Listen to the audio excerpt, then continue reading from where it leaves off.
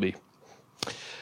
So, without any further ado, Mike from Glue is going to talk to us about identity in the cloud. Woo.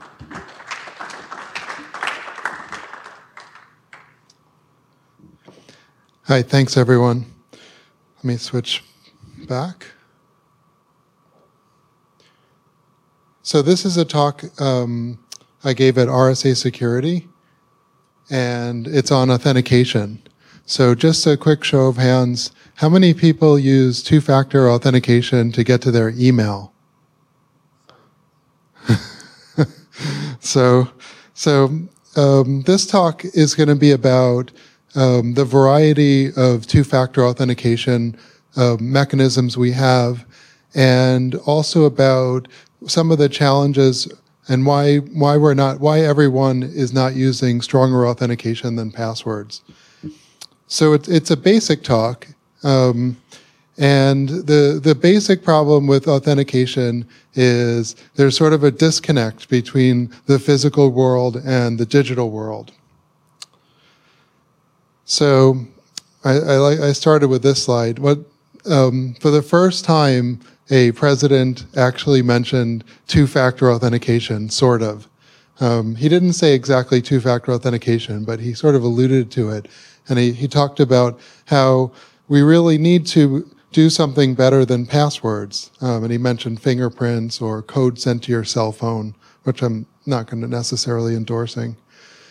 But the problem with authentication is that, how do we know who the person is on that on the other side of that stream of electrons? So when you go to a website, you're not physically presenting yourself. You're basically a stream of electrons, and figuring out which person is on the other side of that stream of electrons is really challenging. In around 1984, William Gibson wrote this book called Neuromancer. And he gave, so if cyberspace is the digital world, he actually gave a name to this other world that we walk around in, and he called it the meat space, where pieces of meat walk around and do meat-like things. So we have a number of ways to bridge. If we have this piece of meat in front of us, we have a couple of ways to bridge this. Some of you might recognize these things. This is up on Pioneer Farms, where I volunteer on the weekends. And she has a little tag on her ear, and it's an RFID tag, and we can scan that and we know who she is. And my dog has a chip in the back of her neck. This is when we adopted her. And I have pigeons. So when pigeons race, I don't know if you know people race pigeons, but when you do race them, you can put an RFID tag on them. When they come home, they scan over the clock. So Disney said, this is a great idea. We can tag animals. Why don't we tag people at the park? So they introduced these new bands which they said, well, we can track them if they go to our website. We can tag them with cookies. And how can we do that in the park? We want to know, we know what web page they're visiting. We want to know how long they spend at each ride and what concessions do they go to. So they created these things, and they call them basically meat cookies, so they can track you in the meat space. And South by Southwest, a lot of you might have, if you attended the conference, you might notice that they're scanning your tag. So South by is doing the same thing. So those are all strategies when we actually have the piece of meat in front of us and we're trying to make that digital meat translation.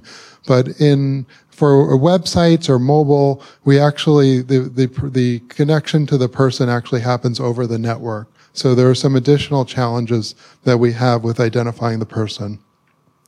So this talk is sort of like a survey of the strategies we have for remote authentication.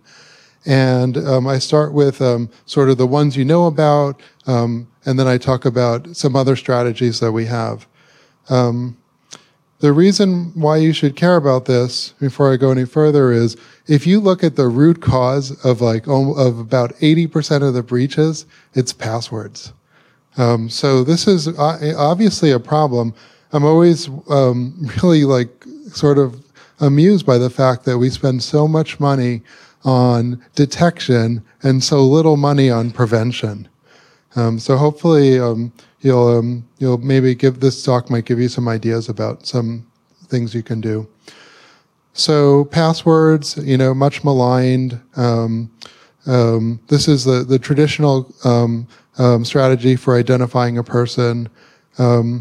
This is people have so many passwords that they forget their passwords for different sites. So you can actually have this little, it enables you to store all your passwords and carry it around in your wallet in case you forget. And then phone authentication. My bank sends me an SMS code when I use a new browser. That's pretty common. If you're a Rackspace employee, you probably have one of these. Any Rackspace employees here? You still have one? So yeah, this is OTP. There's a little chip in there. It gives you a different code. You put in a PIN number plus a little code. It lets you log in. It's a one-step, one-time password authentication. So this has been around for quite some time, probably 15, 20 years. Yeah, it was cracked.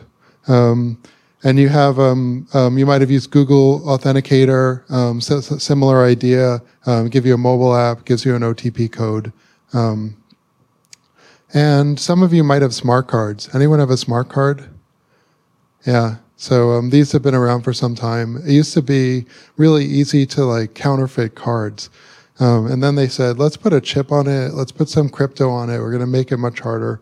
So smart cards have been around, for a long time too, and not so easy to deploy or issue them, but they're there. Cert authentication. This is something a lot of people don't know about. This is where we can push a certificate, a digital certificate to your browser, and you can use that certificate in your browser as an extra something. Anyone using browser cert authentication at all? Yeah. So it's out there. So okay, so those are sort of like when I started in the business, those were the most well-known authentication mechanisms. And what I get asked mostly, the most frequent question I get asked is, isn't biometric going to solve it all? And so we have a lot of techniques around biometric authentication. Fingerprint. If you follow this link, it shows you a video of somebody swiping their cat's paw and opening their iPhone. So biometrics sort of have this trade-off. You can make them really sensitive, in which case they're really accurate, but the usability is terrible. Or you can make them really insensitive, in which case the usability goes way up, but the security goes way down. So there's a sort of trade-off in biometrics. So fingerprint, not that accurate. There's a new technology for nano fingerprint where they get like a 3D image, think about an electron microscope version of your fingerprint. So this is coming out, and that's supposed to be better. Not available. I think I saw this at a cloud meetup. But this thing looks like a fingerprint reader, but it actually uses sonic technology. It takes a 3D image of your whole finger. And it's not that expensive. So this is another good, maybe we'll see it make its way into hardware pretty soon. Fuji released, it might have been Fuji, maybe it's Hitachi, released this technology. You sort of put this is used in ATMs, I think, in Korea, but it scans your finger and looks at the veins in your finger. So it's not looking at your fingerprint. Your whole palm, I've never seen this, but I think we had a data center where we were using palm authentication that I visited once. So facial recognition is really interesting because there's so many different algorithms that it's really hard to trick it because you don't know what it's looking at. It could be looking at the geometry of your eyes and your nose. There's one that looks at your skin texture. It could be, it's really hard to spoof it because you might not know how to spoof it. Voice authentication. Voice is an interesting biometric because it expires in about 6 months. It needs to be constantly retrained. So The one privacy consideration that exists with biometric is that, and not with other mechanisms, is that you can't change your biometrics. So if somebody steals your password, you can change your password, but if they steal your fingerprint, what are you going to do? So there's an extra privacy consideration around biometrics. Voice is sort of interesting because it has a built-in expiration date. The one thing that's sort of creepy about voice is that a number of countries like New Zealand and Australia have collected biometric databases of citizens' voices without telling them. And then they suddenly disclose we have a database of millions of biometrics of citizens, and it sort of creep people out. Another interesting thing about voice is it's low tech. Question? Or are you just stretching?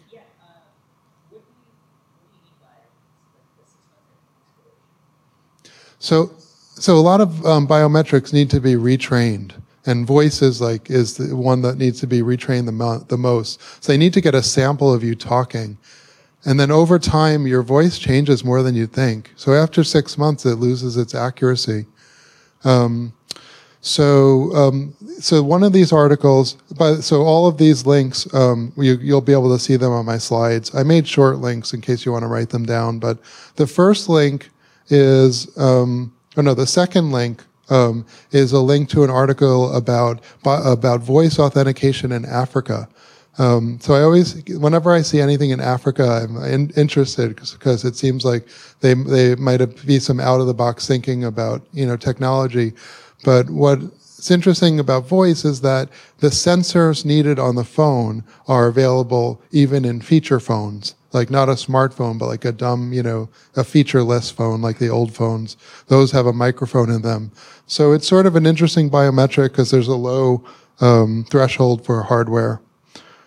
Lip authentication, this one takes video, and the way that you talk is unique.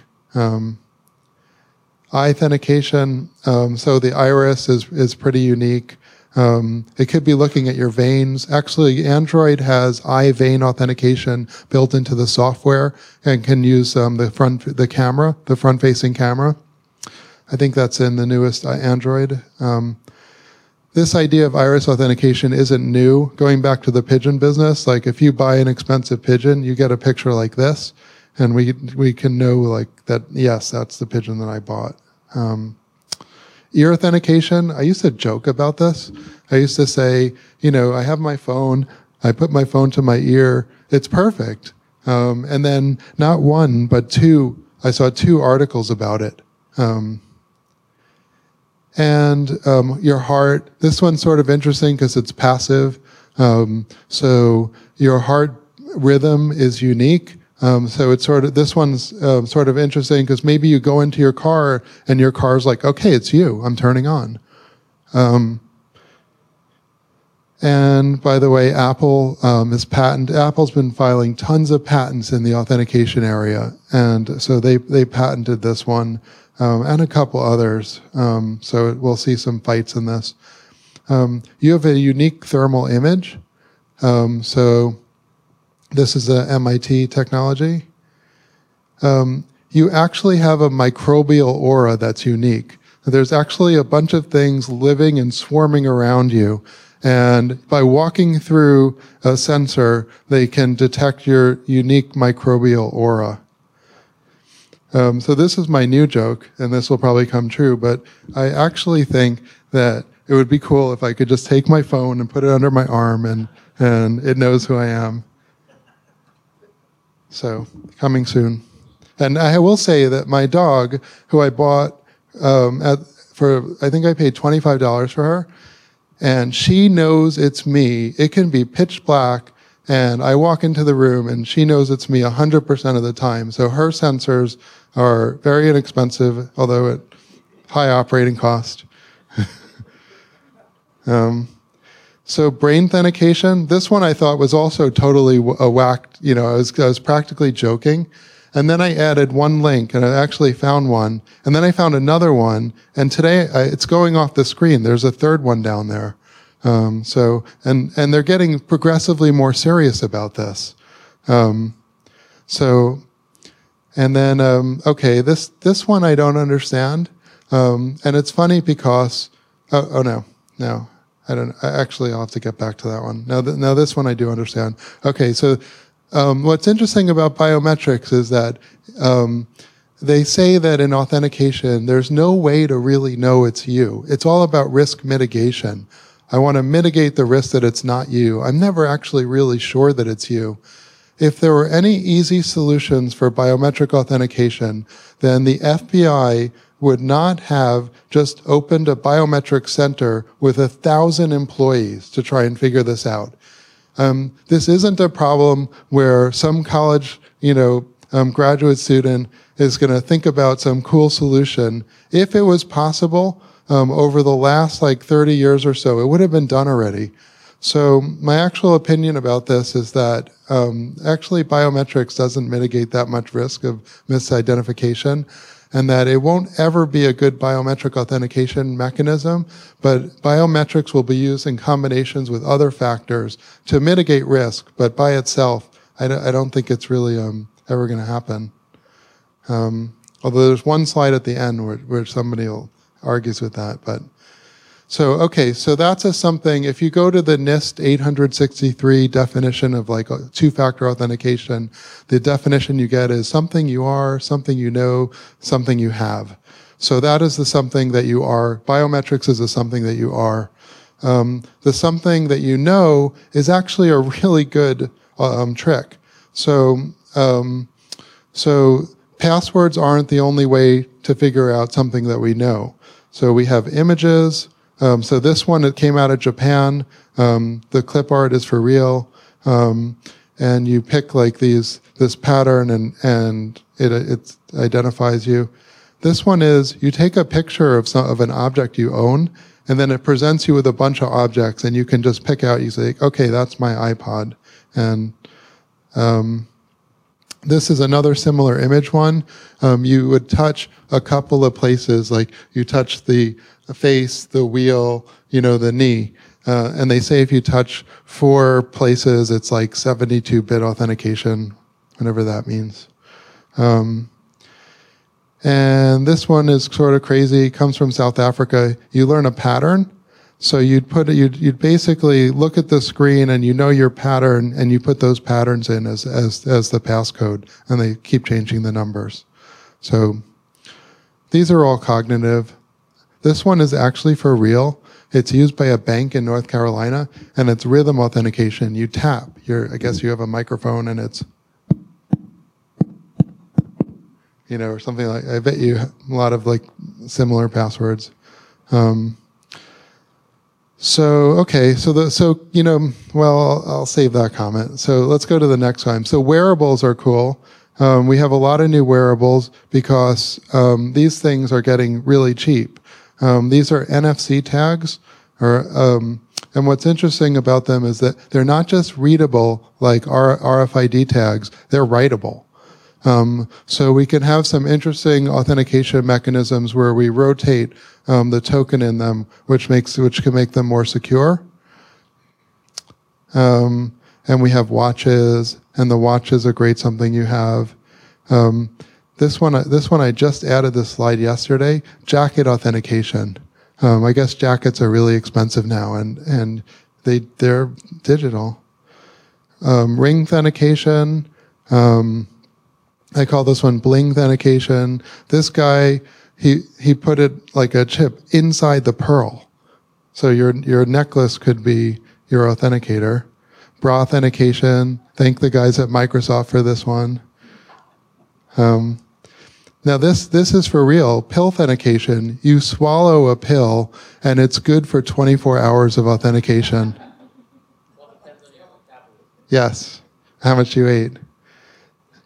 This is another Motorola one, tattoo. This is being looked at as a alternative to military dog tags. And wobble authentication. So actually, the way that you walk, your gait. So if you put a camera on somebody, it becomes very. It's good for identification of who that person is. For example, I think glasses, like Google Glasses, maybe that's going to evolve. But that type of thing, either in your contact lens, this is a Google project, by the way, the Google contact lens, or Google Glass is going to be very good for identification. Your glasses are really unique, like your prescription. There's a lot of things, and you're not going to lose your glasses. When I wake up in the morning, it's the first thing I'm going for. Okay, let's go to tokens. So tokens is like the oldest trust model there is. This is a picture of St. Peter. So note, he's getting the key. That key is, it's identifying him. It's actually sort of interesting because the key is St. Peter's identity. Like whenever you see a guy with a key, that's St. Peter. So it's his access control and it's his identifier. But really it's, one other thing I'll just sort of like hassle the painter about is that key, that type of key, was invented around the year 1000. So there's no way Jesus could have given him that key. It would have been a wooden key. Anyway, but this trust model, like I'm going to give you something and that's going to prove that you're you. This is a biblical like trust model. It's that old. But now we have some better keys. So FIDO, authentication. So this is FIDO's a standard. So there used to be all these proprietary keys like RSA tokens. And now, one thing is like, okay, well, RSA tokens have a battery. The battery wears out every 3 years. It dies. So every 3 years, you have a 30% replacement cost on tokens. Every 3 years, you need to get a new token. Why do we need a battery and a token? We have a power source in the computer. Let's just use that. We'll just put the crypto on the token. And then it raises the question, well, why are everybody's tokens going to be different? Can't we have one standard token? So that's basically what FIDO did, is they made a standard for USB tokens. They have another standard for biometric authentication. This is the token you've probably seen, the YubiKey. Sort of complicated. YubiKey has more than just U2F on there. They have a OTP standard. They have smart card. They have a bunch of stuff on there. But it's the best known U2F token. It's sort of become the brand of U2F. Like if they show you an icon of U2F, they show you a YubiKey. I have this little one. This little one's really cool. I keep it on a fishing swivel because I don't know if you actually insert it into your USB. I don't know how you're supposed to get it out. So be careful with that one. That hole is really small. But there's other kinds of U2F tokens. This one I love. It's $6. And the one at the top is $10. You can buy it on Amazon. And I've tested all these with Google and with my company's product. They all work perfectly. I actually like this one the best. Like this one is really cool because, first of all, I can mail it to employees for about $1.50. I take it, I put it in a regular postal envelope and put a stamp on it. You can mail a letter anywhere in the world for like $1.50 from the United States. So instead of like sending them like a DHL package for $100, it's really great. Don't throw out, it says fold, don't throw that thing out. The first thing I did was I folded it out, I threw it away. I'm like, oh, I don't need that. No, that's because this thing is not big enough to go in a USB. You need to make it thicker. So you fold it over on itself. So you keep that little red tab. Yeah, so they're getting at $6. It's sort of interesting. Yeah. Yeah, so the way that we use it with the glue server is it's a second factor. So in the first step, you put in your username and password, and then in the second step, it says insert your YubiKey. So you just, as step 2, you just put in the key, it reads it, and you take it out, and you're done. So if it has a button, like that one has a button, in step 2, you insert it, and you press the button. Sometimes you might want to leave it in, and then suppress it multiple times. So I actually prefer this one, because it feels like a key to me. Inserting it is like pressing the button. But the YubiKey also has a button. So, but it's always done as a 2-step authentication. Step 1 is password. Step 2 is token.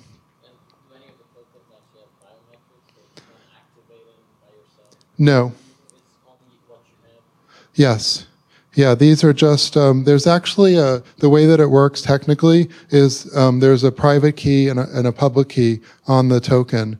And when you enroll the token, it registers the public key.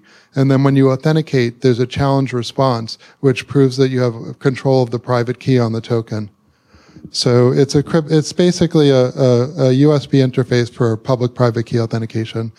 So it's a fancy key, really. It really is. So this one is also U2F. It's called Nitro Key.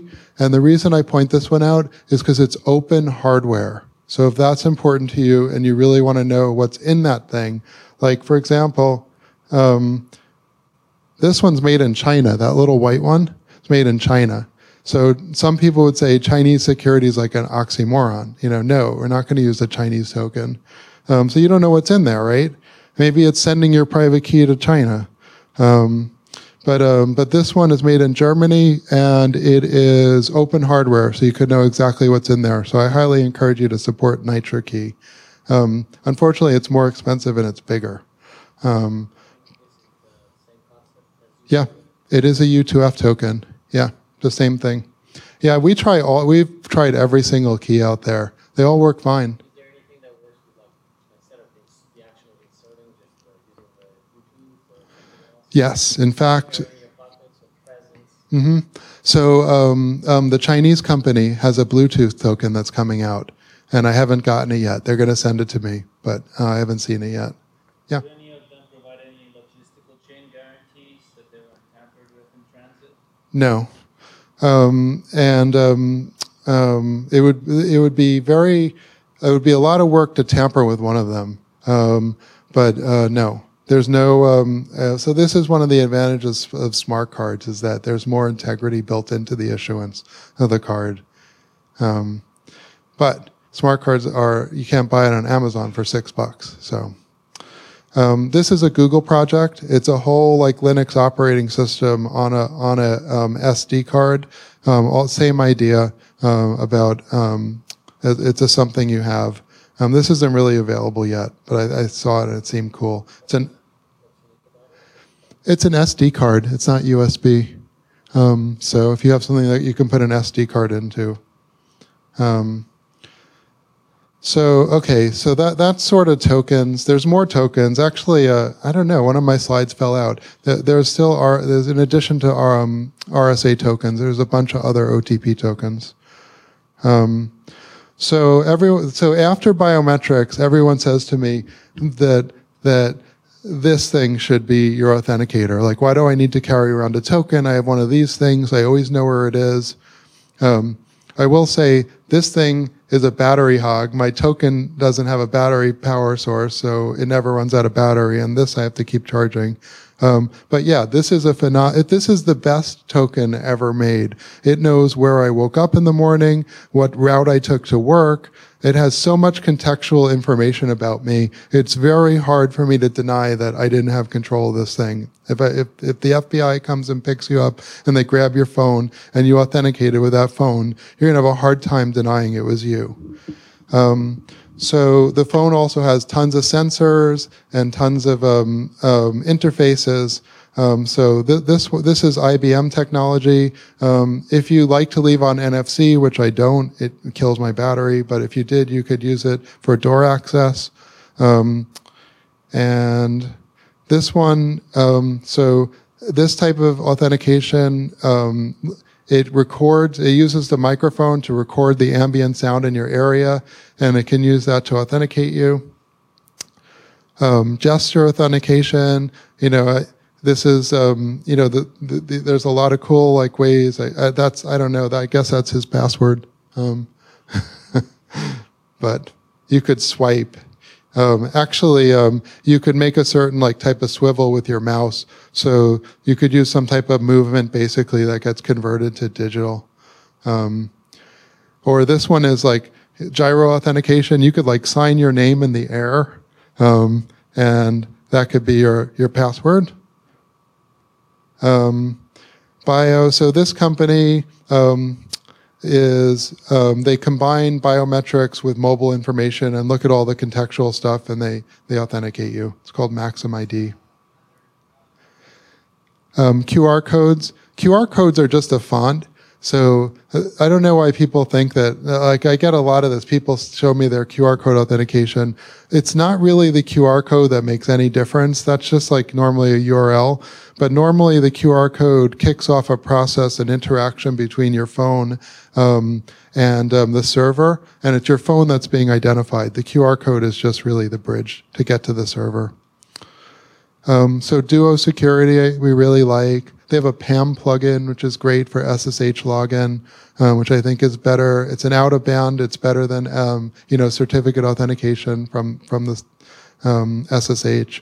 So if you want to lock down your servers, it's a cool thing. There's also great for web authentication. Basically, Duo, when you authenticate, it'll either call you on the phone, it'll send you a text message, or if you have the mobile app installed, it'll send you a message. It'll say this person's trying to log in from this IP address and geolocation. It's a commercial service. Launchpad, or LaunchKey rather, is another SaaS authentication service provider. It gives you the location, so you can geofence. You can say, if I'm at home, don't prompt me for a password, or don't prompt me for the mobile out of band. Tosni, another mobile authentication SaaS provider. That slides out of sequence. So you can have either put a crypto element in your phone as an SD card, or you can build it into the phone itself. And this would be the equivalent of a smart card. So the government's really interested in this because it meets the security requirements for level 4 authentication. It's basically as good as a smart card. Here's my pitch for Glue. So my company is a free open source product. We built this two-factor authentication. It sort of looks like Duo. It sends you a notification out of band. You can also scan a QR code. So one of the things that annoyed us about two-factor is that they all cost money. And we said, well, can't we what do we recommend to our customers that they can use something better than passwords that doesn't cost money? Because passwords were free. So you go to your boss and you're like, well, we used to have these passwords for free, and now we got to pay for authentication. That doesn't fly. So that what we felt was one of the barriers. So we released this free authentication mechanism, and we call it Super Glue. And everybody loves that name. So, okay, geofencing. What you're near can authenticate you. So you have your phone, you have your Bluetooth earpiece, you have your other Bluetooth devices, you're in your car. Your proximity to certain devices can be used to identify you. I'm going to go faster because your phone has a lot of data on you. What apps you used. You played Clash of Clans, you sent text messages, you used Telegram. That profile of usage identifies you. And this is more about identifying who's not you. But if somebody were to maybe use your phone with a different profile of usage, we could figure it out. And what else? Okay. All right, good. We're wrapping up. Here are the really weird ones, if those weren't weird enough. Well, this one's HTML5 authentication. It actually just didn't fit into any of the categories. I couldn't figure out where to put it. But it's called InWebo. And they have a plugin, and it's sort of interesting. There's a browser plugin, or this is an HTML5 one. OpenCreds, this is an open source project which is using JSON LD, linked data, it's really going to be a web-based authentication type, but it's like using linked data to store your credentials on the web, and it's using private public key. This is the one that I don't understand. It's quantum authentication, and this is the only authentication mechanism where I've heard them claim that they'll be 100% sure that it's you, and it somehow uses like your quantum data. And I don't know enough about physics to understand it, but you can follow that link and find out how they know for sure it's you, or how they're going to get that sensor into your phone. And okay, I'll just keep going. Google. So the one thing I want to impress on you is that if you think that people aren't using two-factor authentication, it's not for lack of mechanisms. So if you think You've solved, if you think you have thought of some new clever way to authenticate somebody, do not file a patent, do not start a company. Passwords are not the problem. There must be some other problem because we have a million ways, literally, to authenticate people or to identify them. So Microsoft did this study. See if it zooms in. Yeah. And they basically, it's a research of research study, and they looked at all the different types of authentication, cognitive, mobile, phone-based, and they sort of rated them for usability, deployability, and security. And what they found is that there are many types of authentication that have better usability. This is a no-brainer. Everyone hates passwords, right? So it's definitely better usability. Security, the security on passwords are terrible. That's not a very high bar. So we definitely have mechanisms that are more usable and more secure. However, none of the mechanisms are more deployable. So this is basically the conclusion, is that yes, they're more secure, they're easier to use, but there's some other problem around passwords that's stopping us from using something better than passwords. And this says marginal gains are not sufficient. By the way, all those cognitive methods were no better than passwords. So, okay, so how do we get over this deployability problem? And here's where I think we need standards. And because if you're going to make the investment in two-factor authentication, you have to get a return on that investment in a lot of applications. So if each application is a one-off integration with a two-factor authentication mechanism, it's basically a non-starter. And that's where we've been at for the last 15 years. And it's interesting because we connected so quickly on the internet. We had HTTP, we had DNS, we have email, and we have all these protocols, SSL. Why is authentication, why did that lag in the internet for so long? And the answer is, well, it was hard, but the other answer is that there have been a number of shifts in the technology landscape that have just totally thrown authentication for a loop. Going back to the 90s, we had Radius and LDAP and Kerberos. And then we had this huge paradigm shift around 2000 called the web. And everyone's like, oh, okay, we need to do authentication on the web. And then we had an explosion of authentication protocols for the web. We had old versions of OpenID, old versions of OAuth. We had, Microsoft, like WS Star. We had SAML. And then, so everything looked great. We had web authentication. Maybe SAML was emerging as one of the better used ones. And then in 2007, we had the iPhone came out. And basically, all of our assumptions about the web were like out the window. So, okay, here's a use case which none of the authentication protocols considered. A mobile app calling like APIs, which just wasn't in the design. There was also another shift at the same time away from SOAP XML towards JSON REST. So basically, had a solution, then everything got redone, took another 5 years. You add up all of those delays, and in 2015, we get a JSON REST standard that supports mobile for authentication called OpenID Connect. And it sort of looks like the most promising one right now. Okay, conclusions. As I said, we have plenty of ways to authenticate a person. One of the other things I like to point out is that there'll never be one Uber authentication mechanism that's right for all situations. So depending upon the device that you have in your hands, one authentication technology might fit better than another. So if you're an organization, you need to think about supporting multiple different workflows for different types of authentication and for mitigating different amounts of risk depending upon the transaction that you're performing. And maybe I'm just a nonconformist, but I'm not in the anti-password camp. I don't want to throw out passwords. Passwords are a really good like cognitive authentication mechanism. It has a lot of entropy, and people understand them. So I don't want to throw out passwords. I think that what I want to see is that that there's a path towards better types of authentication when it's needed. Ideally, I would like to use no types of authentication. I just want to walk up and I want the computer or my mobile device to know it's me and never ask me anything. That's the ideal situation. But under certain circumstances, I'm okay with passwords. And in certain circumstances, I want something even better. I want to pull out my token. Anybody who says to you, use two-factor authentication all the time, tell them that progress is not having to do something. Progress is not having to do something. So that's what we want.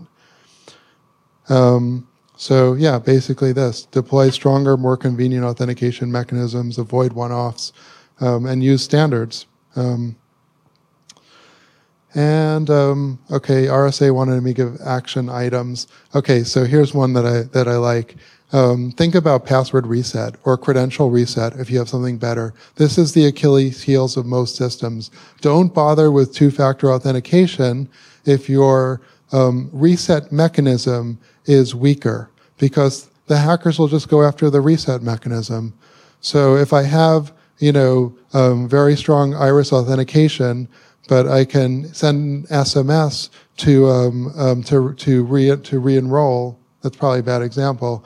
But the hackers are going to go after the weaker mechanism. So you default to the lowest common denominator of authentication mechanisms. So if you're going to rule out two-factor authentication, you have to rule out either two types, or you have to make sure that people have two tokens. I actually see there should be sort of a hierarchy or a pyramid of authentication mechanisms. So when you, I have a smart card from the government. So ideally, I'd like to use that to enroll a mobile credential, and I use the mobile credential to enroll certain cognitive methods. So if I lose my cognitive methods, I pull out my mobile phone. And if I lose my mobile phone, I pull out my smart card. And if I lose my smart card, I have to present myself. I have to drive an hour and present myself and get interviewed and everything like that. But think about sort of the hierarchy of credentials. And, don't do email, password reset. That's really bad. Because the email's normally what got compromised. And if you think password security is bad, you actually have made it, you've degraded your password security by allowing somebody to send an email to reset.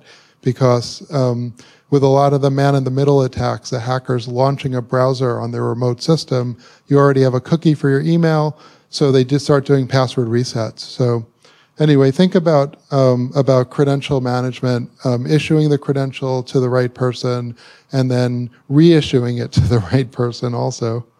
And this is a lead into another talk that I do. That I did 2 talks at RSA, but I always say don't use strong authentication unless you have to. Implement what we call stepped-up authentication or adaptive authentication or trust elevation. So you get smarter about authentication and about looking at the context of the situation and figuring out if you need to how do you need to mitigate risk. And I think that's it. And use the glue server. Questions? Yeah.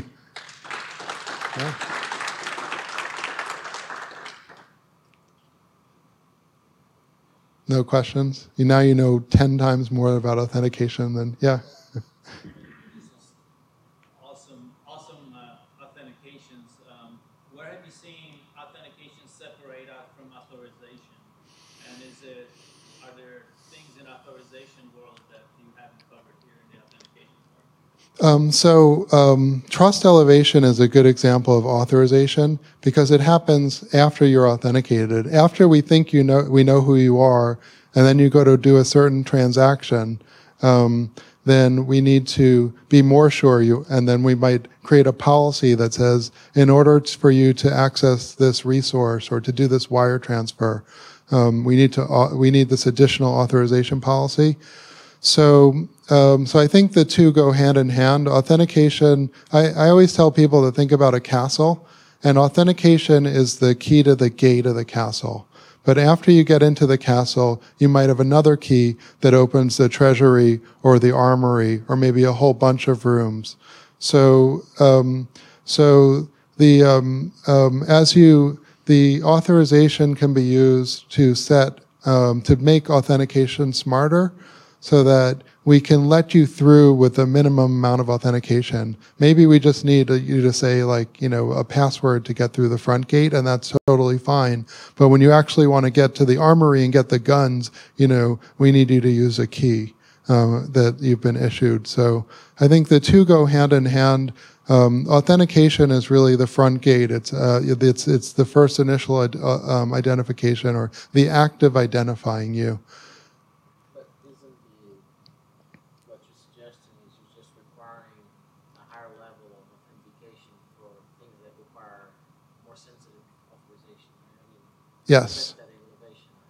Yeah. So policies, you want to have policies because it all goes back to risk mitigation.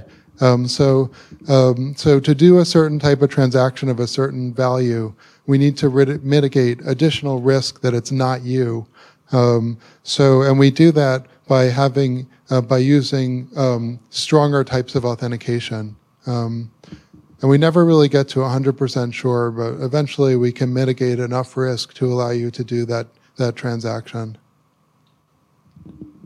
Sure, in the back. So there's a number of companies that are providing identity services. So Facebook, Twitter, GitHub, Google provide login with me services. Social login, yeah. So what kinds of use cases is that appropriate to consider using those services for versus kind of rolling your own or doing your own private authentication? I like social login because I want to have my password in as few places as possible. So when we're advising clients at Glue, we say that your ability to prove that you're this person at Google is that's evidence that it's you. You're showing control of this social account. How good is that as an identifier? It depends on the service.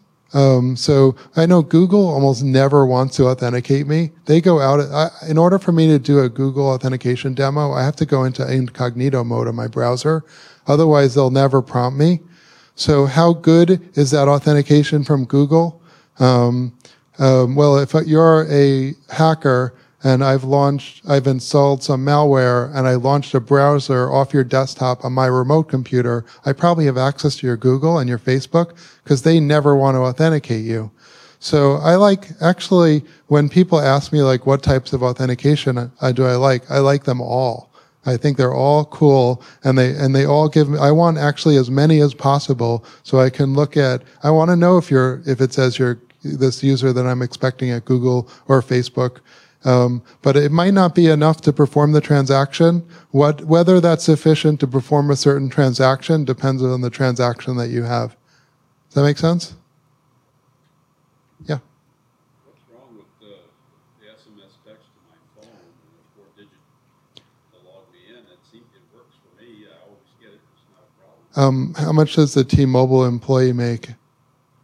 Because if I walk into T-Mobile and I can present them with some pretty bad identification, I can probably say I'm you and get them to reissue me your SIM card and get control of your phone number.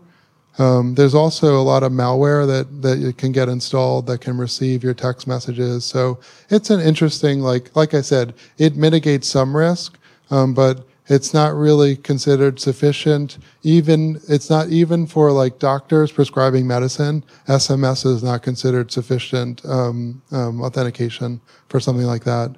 How about the authenticator that's on your phone, like the Google authenticator that you OTP? Yeah, one-time password. So it gives you like a number and you put that number in. The clock's counting down and the number stays in there for a while. It's pretty good. I mean, it depends on the transaction. So to me, well, Could there be malware? So the question would be, have you rooted your phone? How careful are you about installing software on your phone? So there's a lot of contextual stuff that could be going on your phone that could play into. Does it mitigate? Is it better than a password? Definitely. Does it mitigate enough risk for certain transactions? Definitely. Is it, so it all depends on what you're trying to do. Is the usability great? Not really. So not for some people. But it maybe if there's a sort of a triangle of cost, of deployability, usability, and security. And so there's a certain triangle where OTP, like Google Authenticator, works great. And if you're in that triangle, it's a good thing. Yeah. How do I delegate authority in this authentication model? So let's say I have somebody that's not part of the system, and I'm not a human.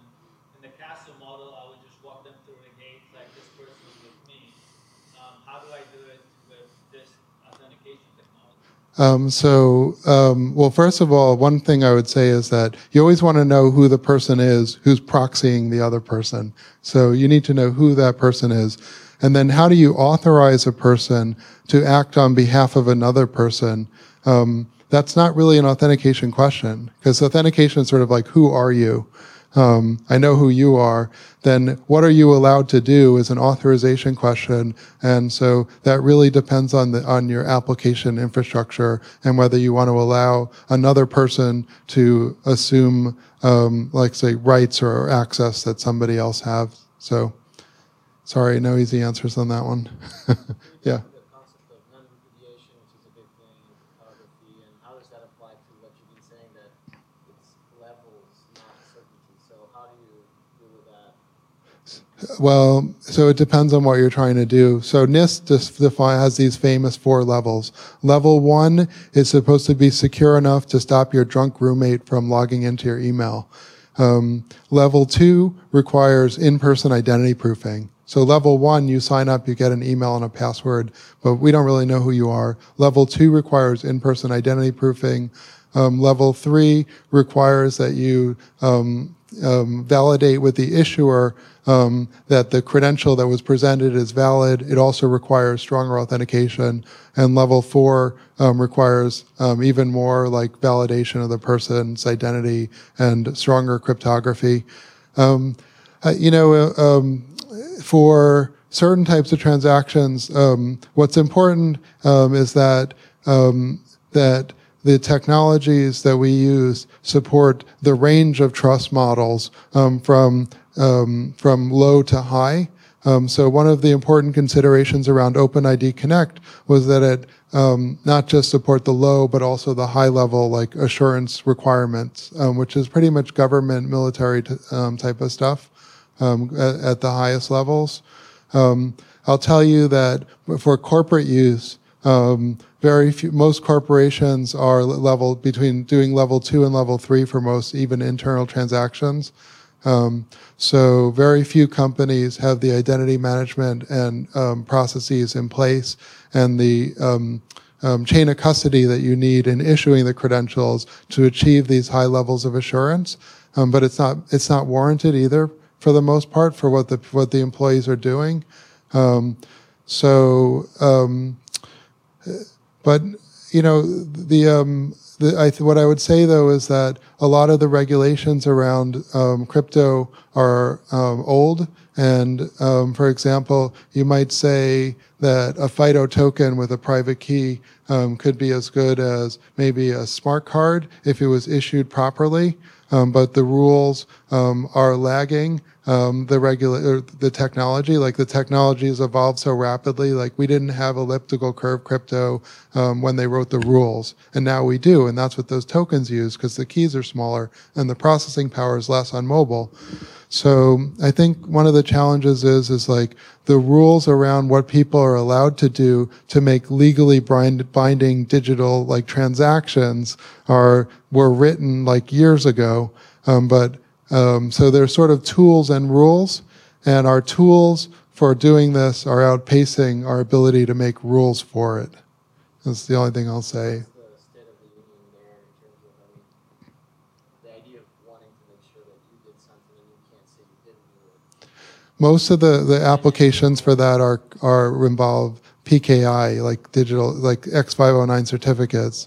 And in Europe, they have regulations around what's required for digital signing, and they're moving away from documents. And so I think it's happening, but it's mostly happening with the older technology, and it's going to take, the rules will take really long time. The rules situation's bad, and the direction is bad. Just if you heard Obama's South by talk, you can understand. He basically was trying to, not arguing against crypto, or trying to find a way to industry and the government to come together, which I don't know what that way is. Yeah. So I don't know. So there's I think a lot of work to be done in the rules area, and the people making the rules are having a hard time with understanding what the tools are and what the challenges are. So I'm getting the All right. Thank you very much, Mike. Yeah, that's